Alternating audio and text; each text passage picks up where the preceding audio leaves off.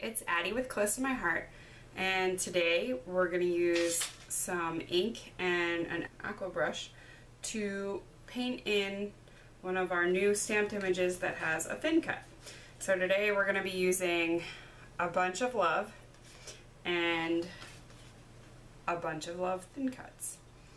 And we're going to start with a piece of watercolor paper, and we're going to mount our stamp on this big block that I have and stamp that in some black ink.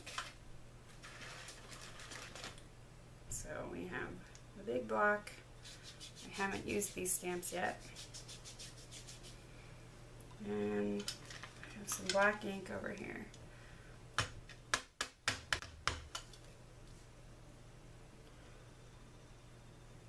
Actually, we're going to do two, just because my watercolor paper is big enough.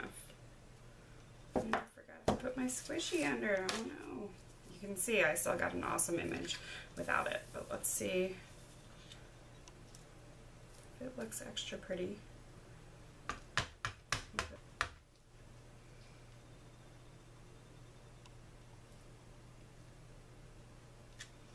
Okay, so now we have two to work with, and I'm going to dump some superfine clear embossing powder over the top.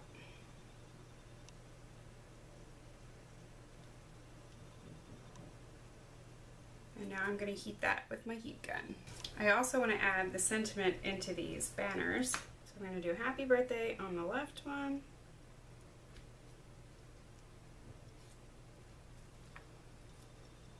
And thanks a bunch on the right.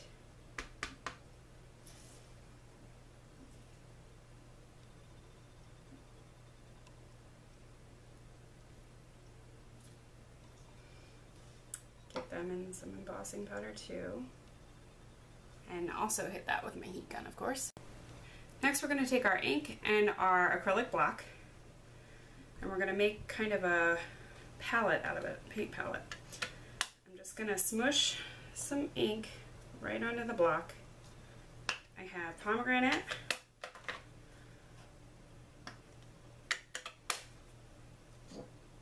cotton candy, gypsy, thistle, pear,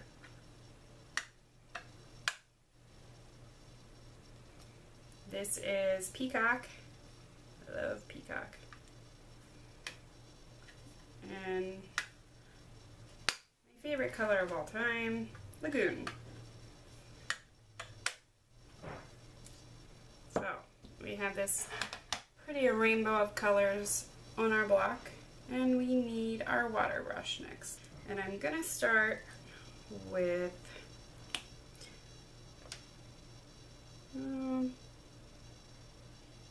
thistle. I'm squeezing the brush a little bit to get some water in this. And I'm just gonna go in and paint in, whoops, first stroke, got it a little bit where I didn't want it. That's pretty fun. Let's go in and get some cotton candy.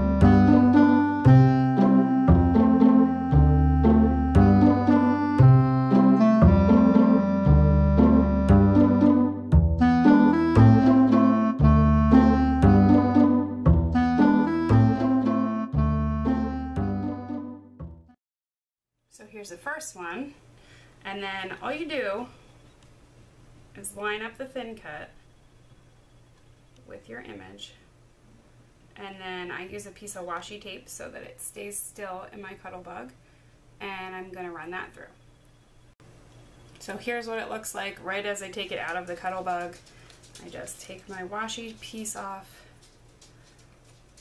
and that part goes away, and the thin cut pops right off. Now we have 2 pieces we can use on cards. Now we just have to figure out how we want to make a card with these. I have 2 square top folding card bases made out of White Daisy cardstock, and they are 4 1/4 by 4 1/4. And then I thought I would use this 4" by 4" piece of Thistle Fundamentals that I have sitting on my table. Card I took it off of. And then I also had this piece from the Penelope papers, and I'm gonna put some glue on the back of that. Let's see how this looks.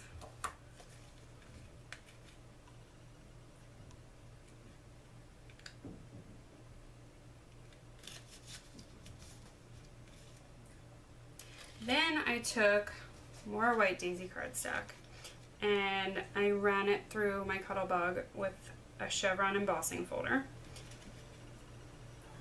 And this is 3 1/2 square. And I'm gonna see how this one looks on here. But I think I'm gonna use my foam tape and pop that up.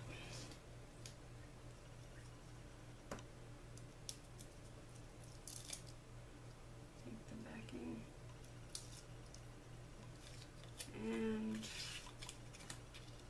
that right in the center. I like it. And the Thistle one.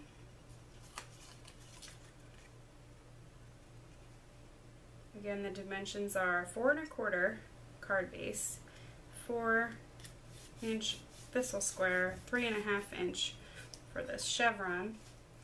And we're going to do foam tape on the back of this guy as well.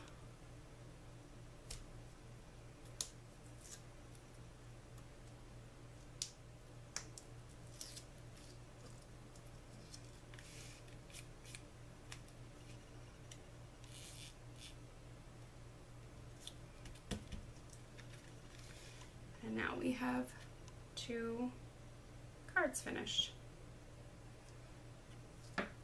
That's it. Thanks for joining me.